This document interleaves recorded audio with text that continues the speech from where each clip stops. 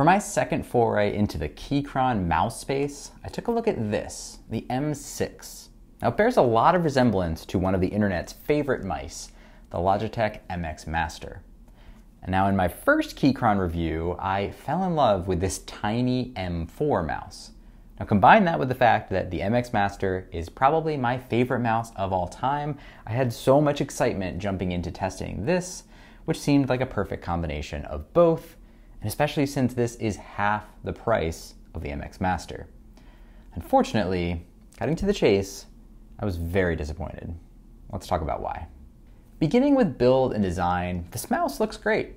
It's got a clean, stealth, all-black look that's very cool. It's also available in a similarly clean white look, which is only hindered by the fact that they used the same black scroll wheel, which I think was the wrong choice on an otherwise all-white mouse.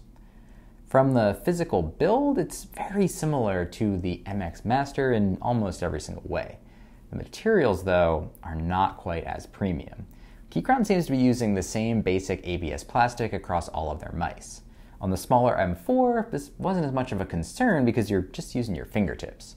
When you've got your whole hand touching an ergonomic mouse like this, the material quality comes much more to the forefront, and in this case, the cheap plastic feel really comes up short. The basic materials means that this mouse is extremely light. This was a big selling point on the M4, but again, it makes the bigger, more ergonomic shaped mouse actually feel cheap rather than super light and agile. There's truly a different market for a mouse like this, and I'm not sure that Keychron really thought that through. Instead, it seems like they just took a copy and paste of the same mouse across every single shape they could think of. However, super light is not always the way to go, especially since this shape of mouse is very unlikely to be on the top of your list for the next gaming mouse purchase. This mouse also has the same smooth gliding materials on the bottom that I talked a lot about in my M4 review. As a result, this mouse does glide very smoothly, but since it's not small and nimble, it doesn't feel as impressive. It just kind of feels nice. But enough about what this mouse is trying to be, but is not. This is an ergonomic mouse. So how does it do with that? In a word, bad. Even though this looks a lot like the MX Master, it's really a failed attempt at ergonomics as far as I'm concerned. The biggest issue is with this top ridge through the middle. It's too tall and too steep, for my hand to be comfortable at least. It feels very awkward. It's like they couldn't fully commit to whether your palm should be down, in which case the angle is too steep and my fingers can't get in the right place, or if my fingers should be the priority, in which case my palm and wrist wind up off the table. The only way that it works for me is this weird middle-of-the-road grip that's not comfortable for me.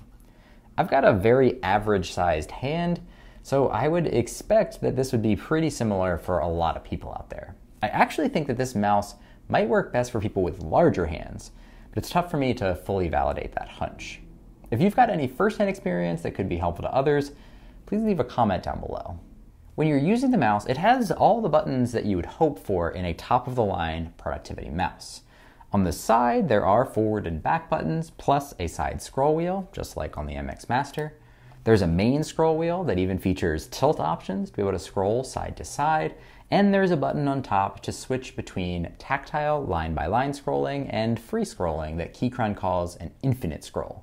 It sounds like a pretty good lineup, but unfortunately, I've got issues up and down this list as well. Starting on the side, the forward and back buttons are fine, but they sound inconsistent. The back button must hit on a hollow spot because it's much louder than the forward button. So here's the forward button, and then here's the back button. It's nitpicky, I know, but it can be annoying. The side scroll wheel, thankfully, isn't annoyingly loud, but it's somewhat impractical, at least for me. It's slightly too high for my thumb to use it comfortably. It's got too much resistance and not enough grip, so pressing too lightly, you won't spin it, and pressing firmly, I wind up picking up the mouse, which is a bit of a mess when you're using it. Moving on to the top of the mouse, if there is one single worst thing about this mouse, it is the main scroll wheel. Just listen to it. Come on, it's obnoxious. What the heck? Who thought that was a good idea? The individual tactile movements of the scroll wheel are very large and much more violent than most other scroll wheels I've used. Now, that's a weird word to use to describe something like this, but it just makes these large, seemingly abrupt movements when you're scrolling, and it's unpleasant. Because each movement is so large, it takes a lot of movement to scroll down a page. It's the exact opposite experience I had on the M4, where the scroll wheel was so small that it felt like it went super far relative to the amount of movement that your finger did. It's just kind of a mess. The main scroll wheel does support side tilt, which Keychron describes as precise click-to-click horizontal scrolling. In testing, this movement is so small, it's actually useless.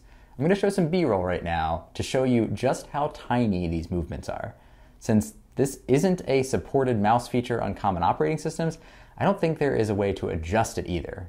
There's also no way to hold it down to scroll more quickly, so unless you have a specific challenge that requires extremely precise side-to-side movements, I don't think you'll use this side tilt very much. All of that is pretty bad, but we press on with functionality and features where we thankfully encounter some of the positives that this mouse has to offer. You can use the M6 with either Mac or Windows, and it supports a multi-device Bluetooth connection, a 2.4 gig USB connection, as well as wired operation. The wired mode uses the front-facing USB-C port, and the included USB-C to USB-C cable is the same cable that I gushed about in the M4 review. It's basically a shoelace. It's so flexible, I love it. They do also provide an adapter to connect to a USB-A port if needed. As mentioned, Bluetooth allows for multi-device with up to 3 different devices and is adjustable with a button on the bottom of the mouse. Notably, this is not something offered on the M4, which does show a bit of tailoring of this product for the productivity audience. Hooray! More of that in the next version, please, Keychron. If you want to use the included USB receiver, your connection varies depending on whether you purchase the 1000 Hz or 4000 Hz version. I've got the 1000 Hz version here, which I'd say is more than enough for productivity users.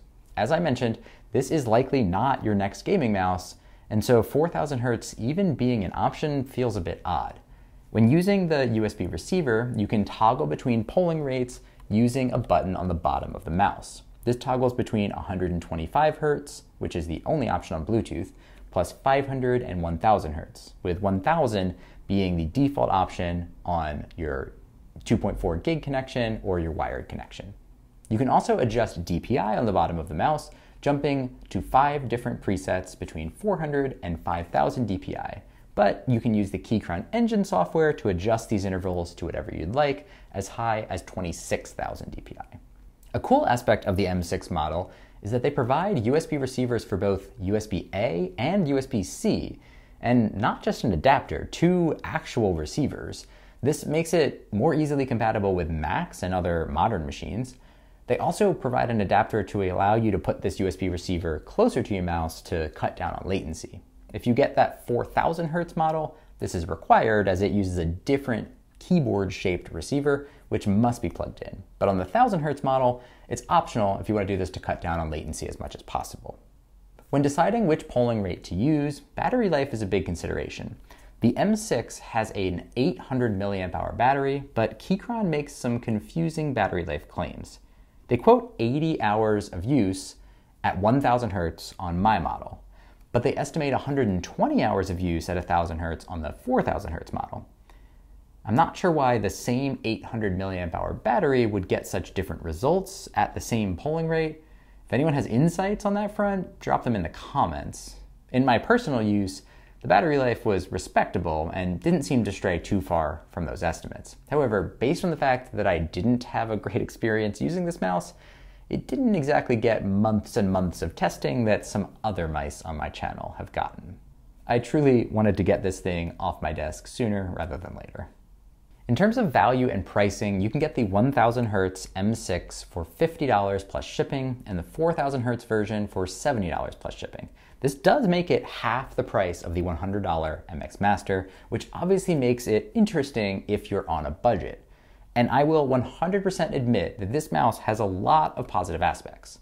There are differentiators like the stealth look, the lightweight design, the smooth gliding, multi-device Bluetooth, high polling rates, easy DPI adjustment, and great accessories. However, I cannot get past the deal breakers.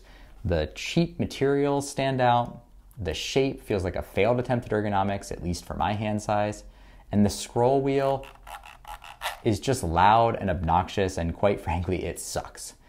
In the end, despite all of the differentiators and the fact that I really wanted to like this mouse based on my unexpected love for the Keychron M4, I cannot and do not recommend it overall.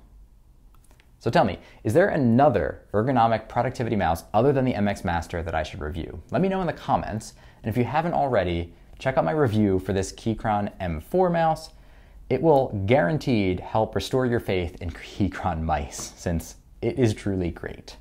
Thank you so much for watching. Consider subscribing as we're trying to get to 10,000 subscribers before the end of this year. I appreciate you all, and I will see you in the next one.